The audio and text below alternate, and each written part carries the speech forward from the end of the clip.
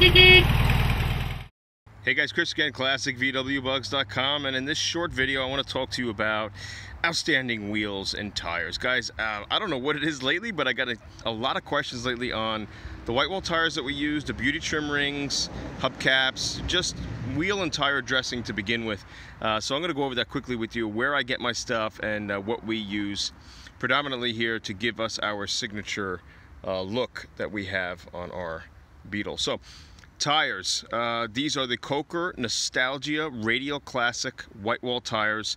2 1/4 inch, I believe, is the size of the white wall, and you can get these tires in the 165 R15 size from either Jegs or SummitRacing.com. Check either one of those, because sometimes one or the other has them in stock and the other one doesn't. So you are looking at probably $230 a tire, $230. So pretty steep nowadays. They used to be like 160 bucks a piece for the longest time. So I am outside. I am sorry if you hear car noise in the back. But beauty trim rings, I get those from eBay. So put in CCI beauty trim ring, 15-inch beauty trim ring. That's an 1 3/4 trim ring, and that's basically for any sort of classic car that you can, or any wheel that you can put this on for any type of car, really. And they work really well. They're actually plastic, guys. They are not stainless steel. I bought the stainless steel before in the past, and the stainless steel are not as shiny and not as easy to go on and don't fit as nice as these.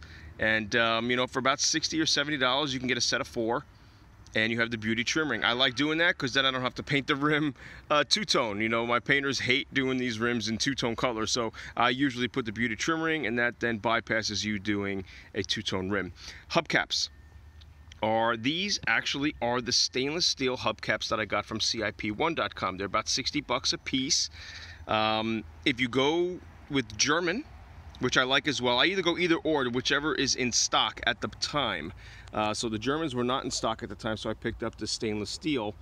And the stainless steel hubcaps are pretty much around $60 a piece, and the German hubcaps from CIP1 or Wolfsburg West are going to be at least $100 a piece. Now JBugs.com actually has the German hubcap for 60 bucks a piece, so the same as the stainless steel here.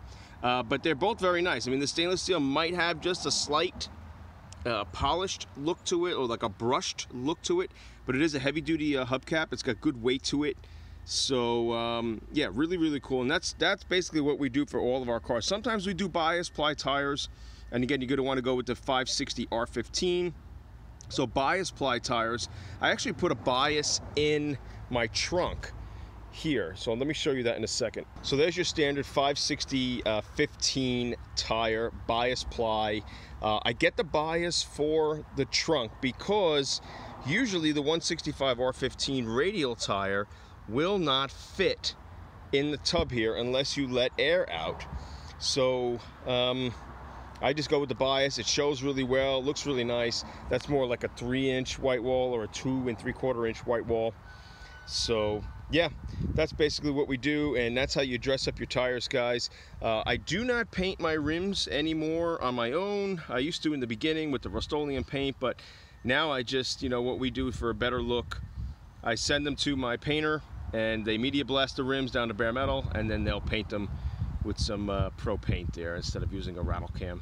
It just lasts a little bit longer, of course, and it has a nice gloss to it and gives a nice finished look. So generally speaking, guys, that is what we do for our tires. Jegs and Summit Racing to get your tires. CCI beauty trim ring, a 15-inch off of eBay, and my hubcaps are either from JBugs, CIP1.com, depending on what's in stock, German or stainless steel. And at the time, this is the time of this video, this is what the pricing is. They have been going up. Everything's going up in price with this inflation going on. So at the time of July 2022, these are the prices.